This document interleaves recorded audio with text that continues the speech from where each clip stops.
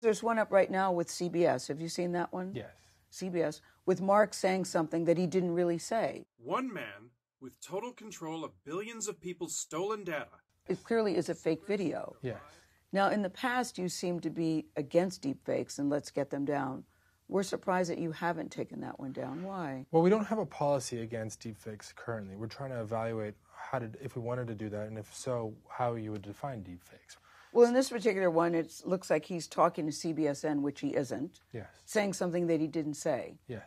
That's not good. Yeah. No. Adam, I've seen it too. It's not good. I don't feel good about it. But well, you can take it down. You know people. Well, I actually think more than taking it down, I think there's a question about how do we do that in a principled way. We're not going to make a one-off decision to take a piece of a video down just because it's of Mark and Mark happens to run this place. That would be really inappropriate and irresponsible. We need to have it defined principles, and we need to be transparent about those principles. But it's influencing people with things that aren't true. That's why it's upsetting. I agree with you. Yeah. But if it takes too long to identify it, at that point the damage is done. We could declare victory, but that's not a victory at all. That's totally hollow. So the thing we're focused on right now very internally is not whether or not you take it down when you find it, but how do you find it more quickly?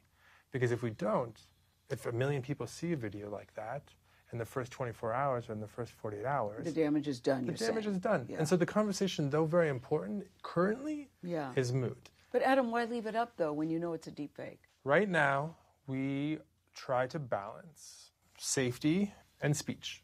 And that balance is really, really tricky. But honestly, right now, I think the most important thing for us to focus on is getting to the content quicker. And then once we can do that, then we can have the next debate about whether or not to take it down when we find it. I'll just say, Adam, it's tough to look at that video knowing it's wrong. I struggle with it, too. I'm a person, too. Yeah. And it's not like I don't have my own beliefs and I don't see stuff that violates or disagrees with me online or on Facebook or on Instagram from time to time.